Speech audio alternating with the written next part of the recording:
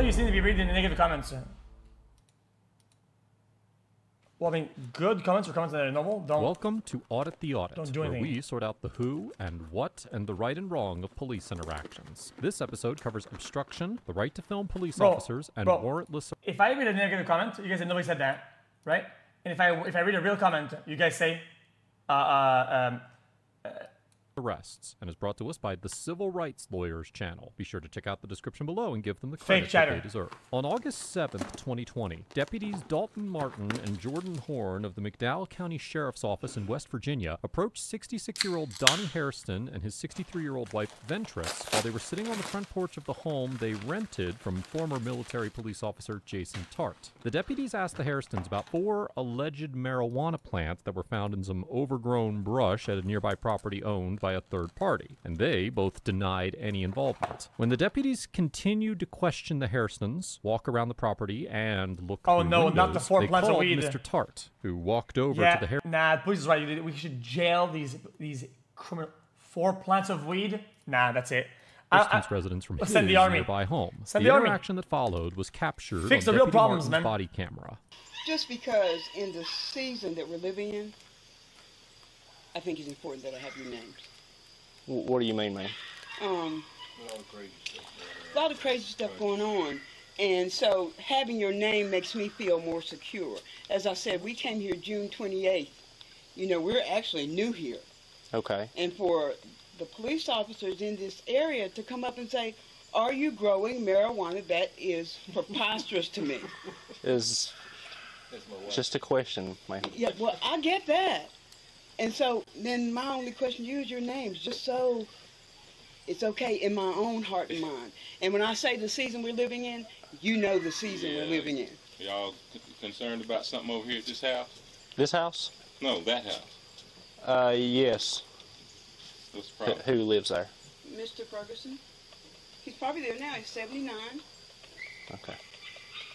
All right. What's your name, sir? Jason Tart. Jason Tart. Tart.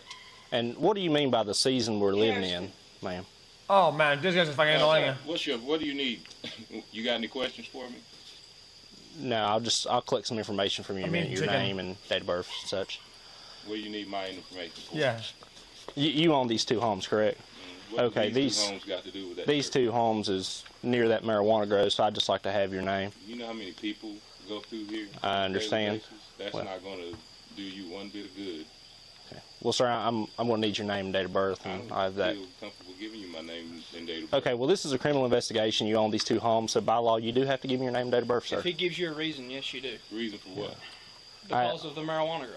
It's not on my property. Okay, well, again, I have reason to believe that these 2 homes here that you own is related to that marijuana grow, so you have to give me your name and date of birth by law. The deputies informed Mr. Tart that he is required by law to give his name and date of birth. West Virginia does not have a separate stop and identify statute that allows officers to arrest individuals for failing to identify themselves in certain situations. Rather, officers often use the state's obstruction statute to arrest individuals who refuse to identify themselves when they are required to do so. According to Section 61-5-17 of the West Virginia Code, quote, a person who by threats, menaces, acts, or otherwise forcibly or illegally hinders or obstructs or attempts to hinder or obstruct a law enforcement officer acting in his or her official capacity is guilty of a misdemeanor. In the 2003 case of State versus Serinsky, the Supreme Court of Appeals of West Virginia held that, quote, refusal to identify oneself to a law enforcement officer does not, standing alone, form the basis for a charge of obstructing a law enforcement officer in performing official duties. However, the court then clarified that, quote, the charge of obstructing an officer may be substantiated. Usually I say just comply and move on, but this is fucking annoying.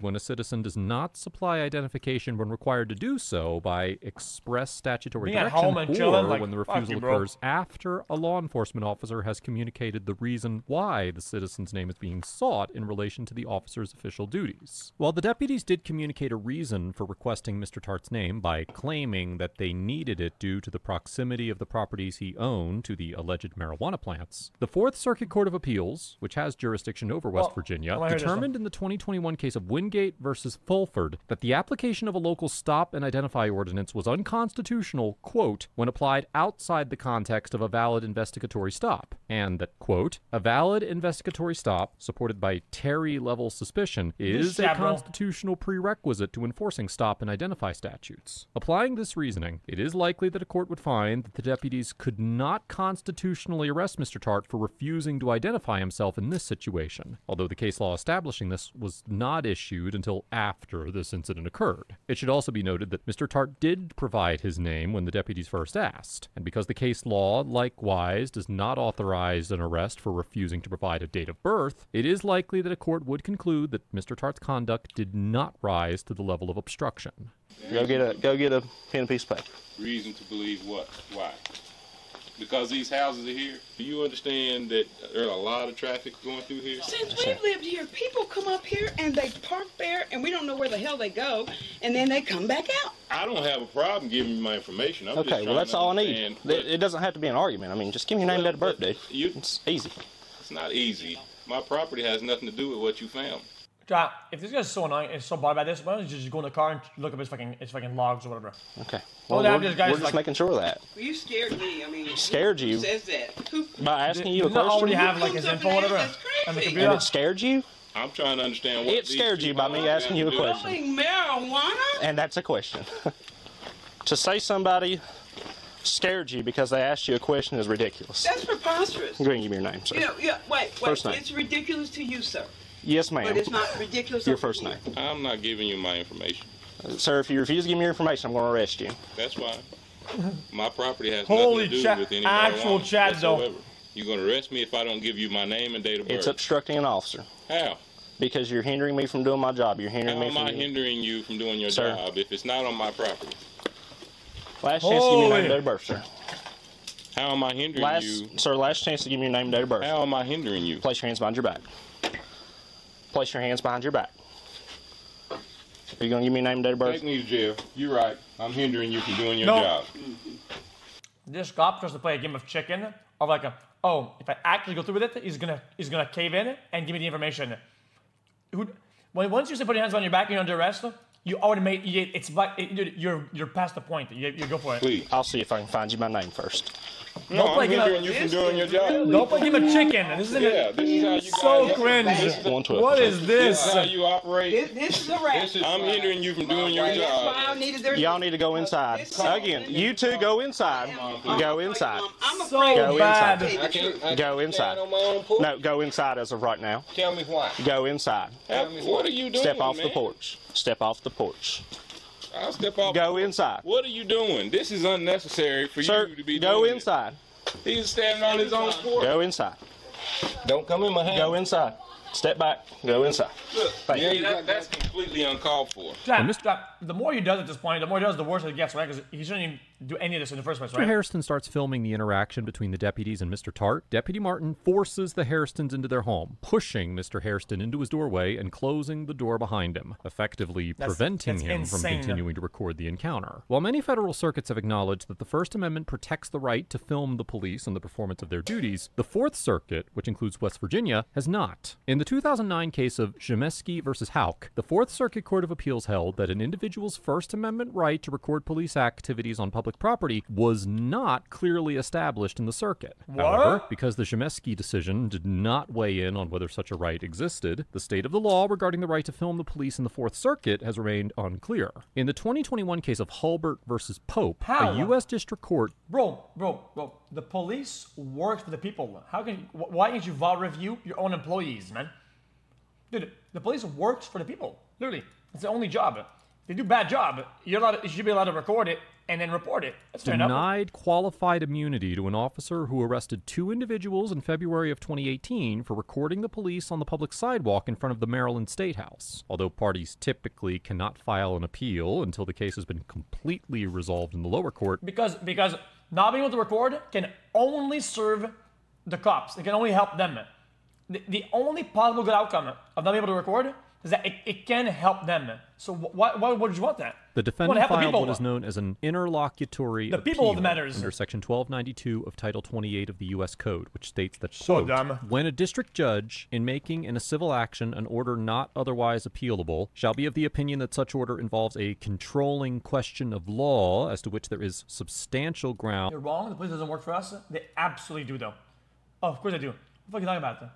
To serve and protect, to be there for the people. That's their only job. Yes. The safety of people, yes, that's their job, opinion, and that an immediate appeal from the order may materially advance the ultimate termination of the litigation, he shall so state in writing in such order. The Court of Appeals, which would have jurisdiction of an appeal of such action, may thereupon, in its discretion, permit an appeal to be taken from such order. The defendant's interlocutory appeal to the Fourth Circuit Court of Appeals argued that the arrest was proper, and that video and audio recording of the police was not a so-called clearly established First Amendment right. As of the date of writing this episode, this case is still pending. But when the... Even though, they're on private property, you're allowed to film outside your own home. Doesn't matter who it is. You're allowed to film outside your own home. If it points at the police, so be it. You're in your own house. You can do whatever you want. Fourth Circuit issues a decision. It will hopefully clarify whether the circuit recognizes the right to film the police in the performance of their duties. Until this decision is released, it is difficult to predict how a court would rule on whether Deputy Martin violated Mr. Hairston's First Amendment rights by forcing him to stop filming, and if such a right was clearly established at the time of this encounter. Come on. Look, man, don't listen. Listen, you don't have to listen, man. Being recorded. Listen. Listen. I can walk without you putting your damn hands on me. You understand? I have not broken the law. Walk to the vehicle. Well, walk to the vehicle, sir. You're being recorded. Hands on me. I give you no reason to touch me. I'm going to arrest you then. Place your hands behind your back. Uncalled for. Place your hands behind your back. Put your hands behind Place your hands behind your back. Listen. Just relax, okay? Listen. Just relax. Place your hands behind your back. Please place your hands behind your back. My hand is behind my... Place it only takes one of you. Place your hands... Look, let him do it. All right? Take your hands off me. That's fine. Okay. Let him do it. Let's walk this way. Deputy Martin initiates an arrest against Mr. Tart on the porch by ordering him to place his hands behind his back. He then orders him to step down, and Deputy Horn handcuffs and arrests him in the driveway area immediately in front of the home. In general, the Supreme Court has long recognized that the land immediately surrounding and associated with the home, known as the curtilage, is considered part of the home itself for Fourth Amendment purposes. The court held in the 2021 case of Bonga versus California that without other exigent circumstances, the pursuit of a fleeing misdemeanor suspect does not justify an officer's warrantless entry into a home or its curtilage. Further, in the 2018 case of Collins versus Virginia, the court concluded that, quote, when a law enforcement officer physically intrudes on the curtilage to gather evidence, a search within the meaning of the Fourth Amendment has occurred. Such conduct, thus, is presumptively unreasonable absent a warrant. Based on this precedent, it would seem that officers cannot arrest and... Couldn't they circumvent this rule, whatever, by going up and knocking on the door, or whatever, for, let's say, a question or something like that? Individual in the curtilage of their home, absent exigent circumstances justifying the intrusion. However, in the 1976 case of United States versus Watson, the Supreme Court held that the warrantless arrest of an individual in a public place upon probable cause did not violate the Fourth Amendment. And later that year, the court decided in the case of United States versus Santana that the front door of an individual's home was considered a so-called public place for the purposes of the Fourth Amendment. In reaching this conclusion, the court reasoned that, quote, while it may be true that under the law of property, the threshold of one's dwelling is private, as is the yard surrounding the house, it is clear that under the cases interpreting the Fourth Amendment, Santana was in a public place. What a person knowingly exposes to the public, even in his own house or office, is not a subject of Fourth Amendment protection. Relying heavily on this case, in the 2003 case of United States versus Hagerman, the United States District Court in the Western District of Virginia, which is part of the Fourth Circuit, upheld the warrantless arrest of an individual on his lawn when an officer told him to come down from his porch and arrested him once he came into the yard. Citing the Santana decision, the court determined that because the defendant emerged from his home onto the porch voluntarily and the officer, without drawing a weapon, asked him to come down to the lawn, the warrantless arrest was valid. Notably, Wait. He didn't ask him to come down. Didn't he literally... No, I didn't... He gave him a lawful order, which if you don't come out to lawful order, then you go to jail or whatever, you get arrested. No, you didn't The ask. Santana Order and them down. Hagerman cases were both decided well before Longa versus California and Collins versus Virginia. So it is possible that a court would conclude that Mr. Tart could not be constitutionally arrested without a warrant on the porch or the yard of his property based on this precedent. However, because the Longa case involved an entry to a garage rather than a yard or porch, and the Collins case involved a search rather than a seizure, it is also possible that a court would distinguish this situation from those decisions and hold that the location of Mr. Tart's arrest did not violate the Fourth Amendment. This is so fucked now. Because I feel like they can get that line of asking or giving a lawful order. And if you don't, it's kind of hard though. 10-4, he owns It's two kind of some properties right scam. here on this Baptist Drive road. We located a marijuana grow, probably not 100 foot, 50 foot from this last property of his, and he just won't give us his name, date of birth. 10-4, male, white male, black male. Black male. After placing Mr. Tart in the back of the police cruiser and radioing in his arrest, Deputy Martin gathered the alleged marijuana plants and placed them in the trunk of the vehicle, presumably to take to the station as evidence. Mr. Tart was charged with obstruction of a law enforcement officer, but the case was dismissed by the prosecuting attorney on October 28, 2020, because Deputy Martin failed to appear in court. On August 9, 2022, Mr. Tart and the Hairstons filed a federal law What?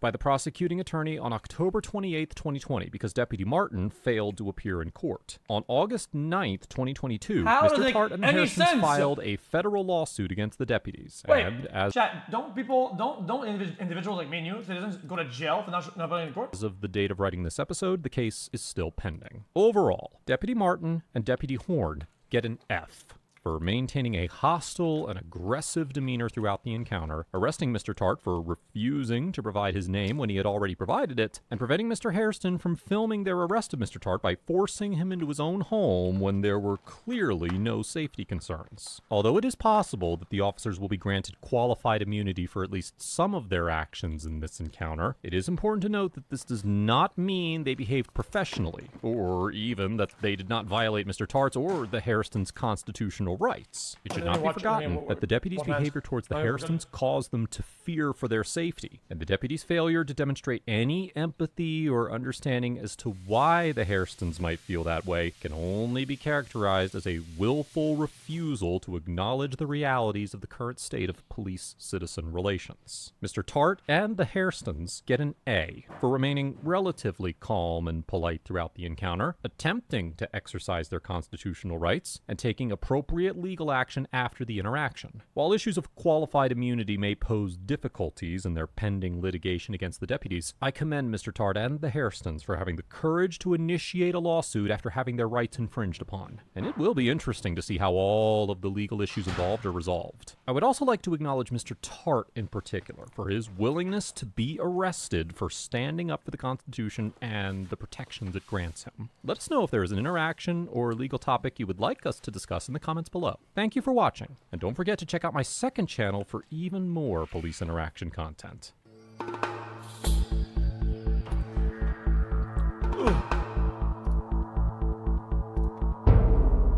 I enjoyed that. Okay, I'm ready to go to that chat, guys. I got all the energy I need, and then we're chilling.